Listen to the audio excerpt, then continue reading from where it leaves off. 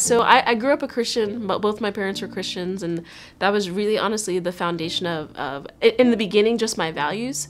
But I've just formed, in the last couple of years since I moved to Seattle, just a personal relationship with God that has honestly changed my life.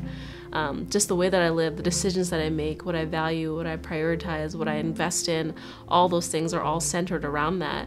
I go to an amazing church in Bellevue, and the community there really just supports me like no other. They are my family, away from my family, because all my family is everywhere else in the country. They take care of me, and they invest in me, and they push me, and they challenge me, and they question, you know, the things that I want to do, and in a very good way, right? In a nourishing way. So I love that. I really do.